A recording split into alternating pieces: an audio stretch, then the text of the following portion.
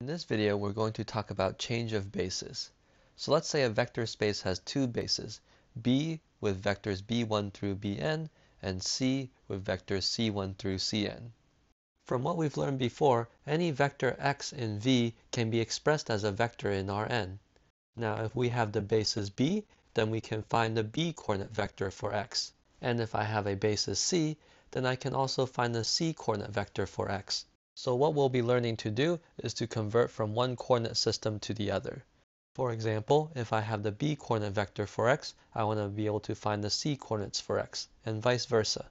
Let's start by looking at an example. So here we have two bases for the vector space V, B with vectors b1, b2, and C with vectors c1, c2. Suppose that we know that b1 can be written as 2c1 minus c2, and b2 can be written as negative 3c1 plus 4c2. If the b-coordinate vector for x is 5, 3, what is the c-coordinate for x? So since the b-coordinate for x is 5, 3, I know that x can be written as a linear combination of the vectors b1 and b2. Specifically, x is equal to 5 times b1 plus 3 times b2. Now if I want to find the c-coordinate vector for x, then I need to write x as a linear combination of the basis vectors c1 and c2. Now since I can write b1 in terms of c1 and c2, and b2 in terms of c1 and c2, I'm going to make a substitution. So I have x equals 5 times 2c1 minus c2 plus 3 times negative 3c1 plus 4c2. Now when we simplify this, we get 5 times 2 plus 3 times negative 3 times c1 plus 5 times negative 1 plus 3 times 4 c2. So I've now written x as a linear combination of c1 and c2. And the weights, 5 times 2 plus 3 times negative 3, and 5 times negative 1 plus 3 times 4, those are the c-coordinates for x. So we have that the c-coordinate vector for x is 5 times 2 plus 3 times negative 3 as the top entry, and 5 times negative 1 plus 3 times 4 for the bottom entry. So if we simplify this, we see that the c-coordinate vector for x is 1, 7. If we look at the c-coordinate vector for x more closely, you may notice that it can be written as a product of a matrix times a vector. So here we can write this as the matrix 2, negative 3, negative 1, 4 times the vector 5, 3. And again, when you compute this matrix multiplication, you get the vector 1, 7. So 1, 7 is the c-coordinate vector for x. Let's look at how we got this again. We have the product of a matrix times a vector. Now you may notice that this vector 5, 3 is the b-coordinate vector for x. Now what can we say about the matrix here? Well, if we look back to the beginning, we wrote that b1 is 2 times c1 minus c2. I can think of this statement as saying that the c-coordinates for b1 are 2, negative 1. Similarly, we know that b2 can be written as negative 3c1 plus 4c2, which means that the c-coordinates for b2 are negative 3, 4. Now you may notice that these vectors that we've just written are the columns of my matrix. So what we have is that the c-coordinate vector for x is equal to the matrix with columns c-coordinates for b1 and c-coordinates for b2 times the b-coordinates for x. This matrix, whose columns are the c-coordinates of the basis vectors b1 and b2, is called the change of coordinates matrix from b to c. Let me define what we learned in our previous example. If I have two bases, b with vectors b1 through bn, and c with vectors c1 through cn, then the c-coordinate vector for x is equal to the matrix p b to c times the b-coordinate vector for x, where the matrix p from b to c is a matrix with columns consisting of the c coordinate vector for B1 through to the c coordinate vector for Bn. This matrix P from B to C is called the change of coordinates matrix from B to C.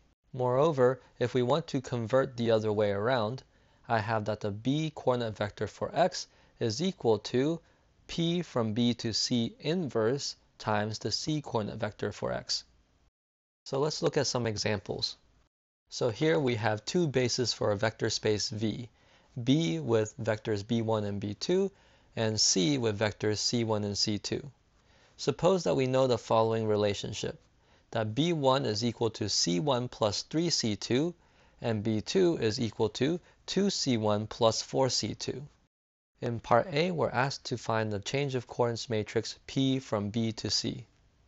So from the definition, we know that P from B to C is a matrix where the first column is the C coordinate vector of B1 and the second column is the C coordinate vector of B2. Now we can find these out by looking at the relationships B1 equals C1 plus 3C2. So here we see that the C coordinate vector for B1 is 1, 3, because those are the weights of the linear combination. And from this relationship, B2 equals 2C1 plus 4C2, we see that the C coordinate vector for B2 is 2, 4. So putting those two vectors into a matrix, I get 1, 3, and 2, 4. So that's my change of coordinates matrix from B to C. In part B, we're given that the B coordinate vector for x is 3, negative 2, and we're asked to find the C coordinate vector for x. From above, we have that the C coordinate vector for x is equal to the matrix P from B to C times the B coordinate vector for x. Well, that's going to be the matrix 1, 2, 3, 4 times the vector 3, negative 2. If we compute that, the top entry is 3 times 1 plus negative 2 times 2, and the bottom entry is 3 times 3 plus negative 2 times 4. So the result is 3 plus negative 4, which is negative 1, and on the bottom 9 minus 8, which gives me positive 1. So the C coordinate vector for x is negative 1, 1. In this last part, we're given that the C coordinate vector for y is negative 1, 5, and we're asked to find the B coordinate vector for y. To convert from C coordinates to B coordinates, I want to use this equation here. So first, I need to find the inverse of the change of coordinates matrix from B to C. Since P from B to C is a 2 by 2 matrix, its inverse is relatively easy to find. So P from B to C inverse is equal to 1 over the determinant. In this case, that's going to be 1 times 4 minus 2 times 3 times the matrix where you flip the diagonal entries and negate the off-diagonal entries. So we have 4, negative 2, negative 3, 1. 1 over the determinant is 1 over negative 2, and when I multiply that into the matrix, I get negative 2, positive 1, positive 3 halves, and then negative 1 half. So now we're ready to find the B coordinate vector for y. We have that the B coordinate vector for y is equal to P from B to C inverse times the C coordinates for y. That's the matrix negative 2, 1, 3 halves, negative 1 half times the vector negative 1, 5. If we do this matrix multiplication, we end up with 7, negative 4.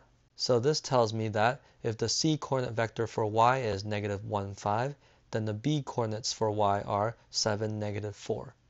So that's it for this video. In our next video, we'll look at how to change between B coordinates and C coordinates if we don't know the relationships between the B vectors and the C vectors.